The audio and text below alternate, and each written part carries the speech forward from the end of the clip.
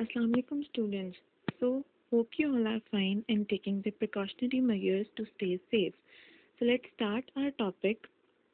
Today we are going to label the parts of the brain and we are also going to give the explanation of each part too. Let's start our work. The biggest part of the brain is cerebrum.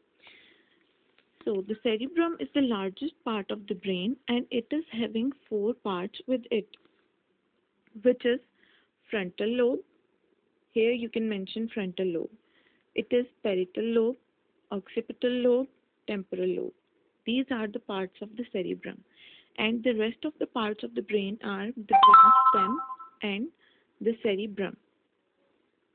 cerebellum.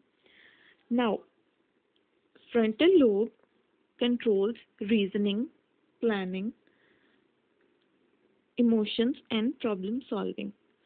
The parietal lobe controls movement, recognition, and some senses.